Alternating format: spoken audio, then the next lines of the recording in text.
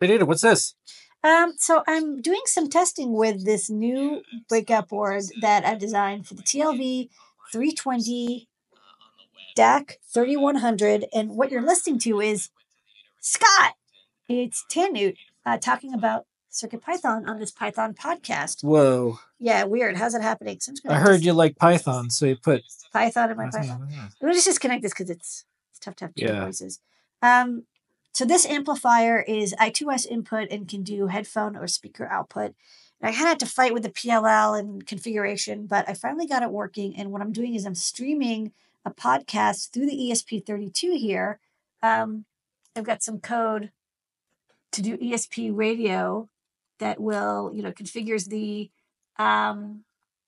I2S amplifier, and then it connects to this Python podcast MP3, and it streams the audio using an audio library that exists already. And I did this before with a Max 98 357, but this time I'm using the TLV 320 DAC 3100 because I got the library pretty much running. So the good news is that this amplifier works. I got the speaker output working. I also have the headphone working, but you wouldn't be able to hear it very well. And I've got the PLL generating the master clock from the bit clock. So you don't need like a second M clock line.